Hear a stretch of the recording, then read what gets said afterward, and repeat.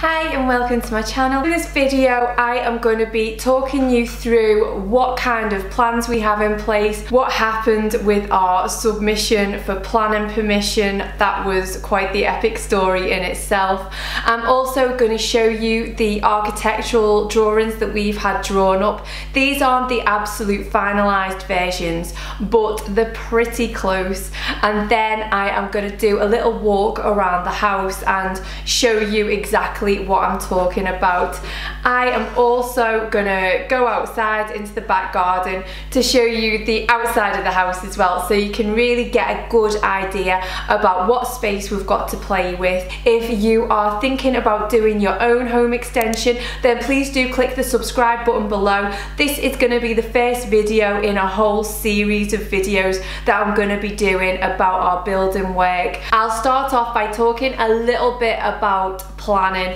Now, to be honest, the whole getting the planning permission thing has taken so much longer than we ever anticipated it would do, and it's just been a real battle, to be honest. We got some architectural plans drawn up first, which gave us an idea of what kind of space we could potentially play with, how we could fit in our requirements, like the playroom, like the walk-in wardrobe, the ensuite, utility room, etc. So we applied for planning permission from our local authority at the beginning of June 2018. And we are now in May 2019, and we only actually got the planning permission granted in March 2019. So it's taken almost a year to get planning permission. One thing that I would definitely say for anybody that's thinking about doing building work is to get your planning permission in as soon as possible. We got a plan together that we were really happy with, and that plan was to go out 4.2 meters to the side. There is an example of a 4 meter extension, or just over 4 meter extension, just round the corner, and also we were compliant with current building regulation guidelines. So we submitted our plans to the council for 4.2 meters, and they basically came back and said, no, this is way too big.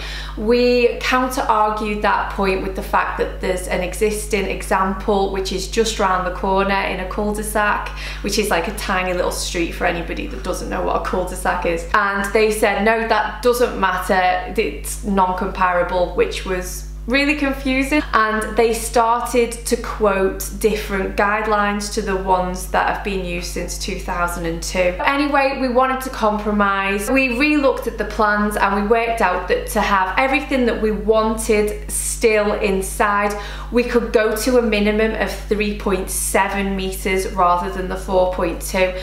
So we got our plans redrawn and resubmitted. Again, they said absolutely not, this is too big, we can have 3.3 meters.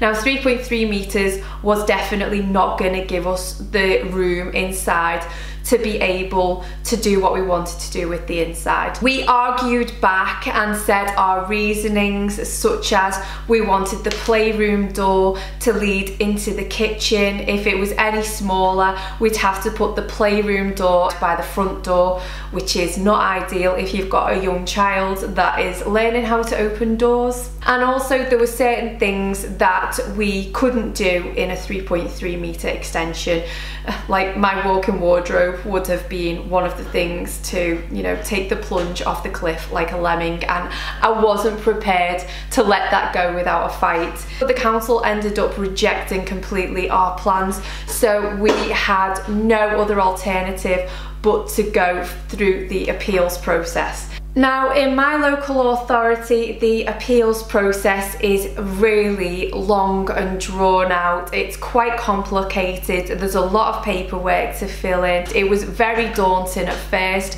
but we really did feel justified in putting in the appeal and thought that we had a good chance of winning it. We submitted our appeal, I think it was round about February, you know, at the beginning of February, and then it was just a waiting game. But it's an independent inspector that comes out and look at every appeals case. on its own merit after reviewing all of the paperwork that's submitted. So the independent guy came out. You absolutely cannot speak to them, cannot influence them in any way, shape or form. And then within 2 weeks, we got a letter saying that we'd won our appeal. I'm not gonna lie, I burst into tears because it had been that much of a long-winded process. So the relief really did just come pouring out when we got that letter. It was amazing news, and it meant that we could actually do what we wanted to do to our home to make it functional for our growing family. Oh, hello. Anyway, that's where we are now. So we have some plans right here, and it should help you get a better idea of what I'm talking about. So as you can see, it's quite a standard 1960s house. We have a flat roof extension already on the bottom here. I think that was done in the 80s. And this bottom drawing is a side elevation view of the house. So that's basically if you were stood at the side of the house, you can see that flat roof extension to the back of the property. So that's in our back garden. So as you can see, we've got the back door and the little window up there, which is the window at the top of the stairs. This is the view of our existing downstairs. We have the kitchen dining area, which is where I have been just filming this video, and you can see the downstairs extension on the back. Originally the house only went up to here, so that's already an addition. And then we have our living room, which kind of goes in an L shape. You have our small hallway as you come into the house that leads either straight to the kitchen or into our living room. The stairs to go upstairs, clearly. This door here is the back door, which leads into the kitchen and that you saw on the side elevation of the house. This is the roof of the flat roof extension. If you were looking out of the upstairs windows, we've got the box room, that's the smallest bedroom. Then we have the spare room, then we have this bedroom here and a family bathroom here. This is the landing and the stairs just kind of curve up in an L shape. This window here is the window that you saw on the side elevation. Right, so here are the plans including the extension. So as you can see, the extension comes this far from the side of the house. We're going to have a new porch put on the front. This will be Theo's playroom, which will be the brand new room, and this will be our big bedroom upstairs. This is the bathroom currently, which will stretch across a little bit further. From the back, originally we wanted 2 windows up here so it looked a little bit more symmetrical, but unfortunately we're not going to be able to do that, but never mind, it's a small compromise to make. But we're going to pitch the roof so that we can put these skylights on top.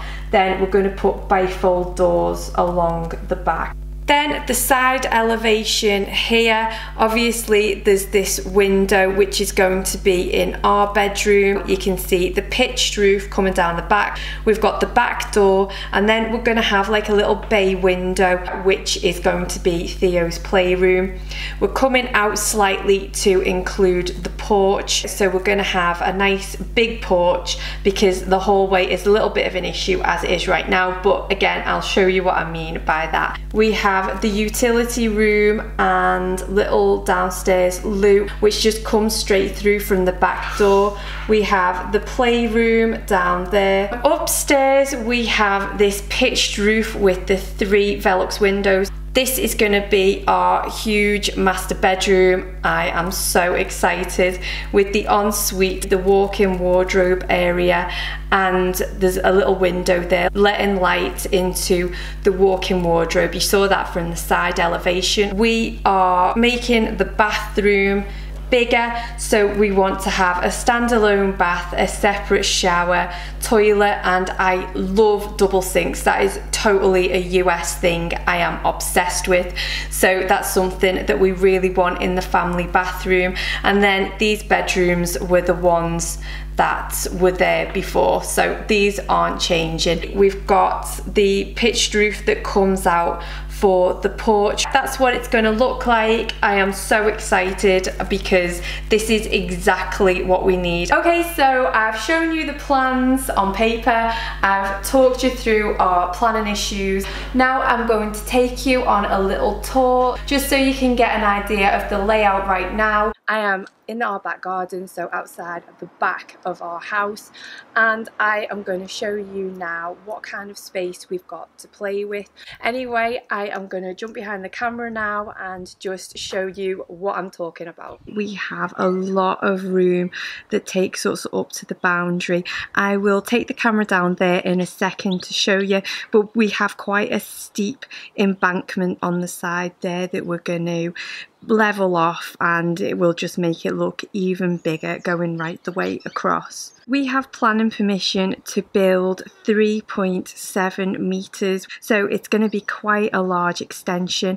We have an existing extension right here that was built well before we moved in, so the whole side of the house is going to come right out like this, and this extension here is just going to continue across the back. Then what we're going to do is we're going to take off the flat roof that you can see there, and we're going to put a pitched roof onto it that comes down from these windows, the bottom of these windows. What we're going to have to do is brick up part of this window so it's kind of level with the other one. In that pitched roof we're going to have like skylights called Velux windows, I think, and there will be three, one around about here, one around about here in the middle, and then another one towards the end. So I think that'll be a really nice feature. Here's the area to the side that I was talking about that has the embankment, and it's really interesting to see what that's going to be like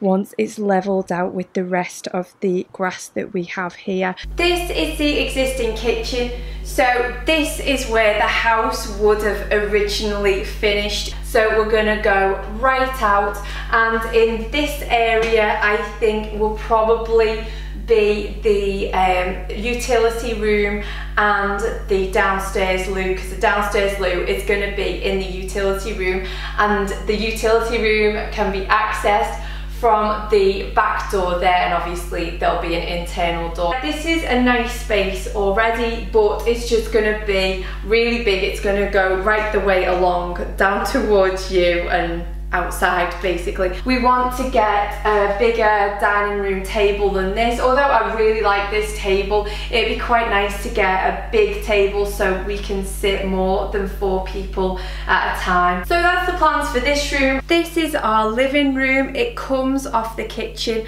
which is just there. Theo's toys are in here and they're kind of taking over a little bit. We've got some more down there and a couple of toy boxes here. It's not overwhelming at all, but I think as he gets older he's gonna be getting more and more toys probably, so it'll be nice for him to have his own playroom somewhere that he can go and that all of his stuff is right there, obviously other than his bedroom. That's the thought behind that. This room is staying pretty much the same. I might do a little bit of redecoration here and there, but on the whole we're not going to touch this room to the extent that we're going at the rest of the house, so it'll stay pretty much the same as it already is. This is our hall here. Lucy is just modelling in the middle of it. At the moment it's really slim and narrow.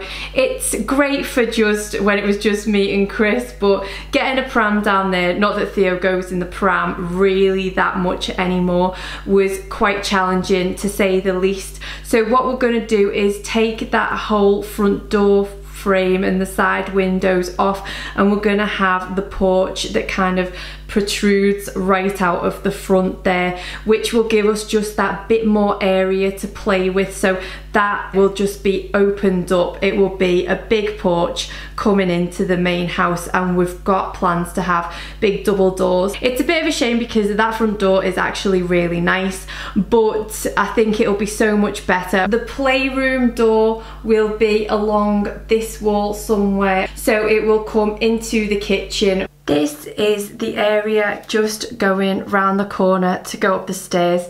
I am only showing you this because of my little triumphant air plants that I've got going on there. These are the stairs. The kitchen door is just over there, and I was showing you. You kind of get an idea of how narrow it really is down here. This is the top of the stairs, so this is our landing, and that's the side window that you see from the side elevation. We are going to be going right out that way. As you can see, well, you can't really, but we've got two little steps that come up to the landing area, so we're going to have the same on that side that will come up and go into the master bedroom, which will go right the way across the side of the house like that. So that's the way it's going to look. You come up the stairs and then you can either go left into our brand new bedroom of dreams or right onto the landing. We have our current bedroom, spare room there, and Theo's bedroom. I'm going to film this bathroom part vlog style because the bathroom is a little bit small to be fitting my tripod in, but I'm just standing at the doorway and walking in. This is our bathroom right now. So there's the loo down there and we have the sink. I absolutely hate these doors. They're the worst of life. The sink keeps leaking on the top at the moment. It's a real pain. So just coming up to the little bathroom mirror, we're gonna move this wall right the way back, quite a substantial way back, so it'll definitely be much longer because we want to have a his and hers double sink. Instead of having a bath with a shower in there, you can tell I've got kids, look at all of this paraphernalia. So instead of having this, we're going to have a standalone bath, and then we want a standalone shower as well. So this was another reason that we wanted the 3.7 meters, because we desperately wanted to make this family bathroom bigger. Bringing you into our bedroom, it's pretty narrow and I absolutely hate having the bed in front of the window.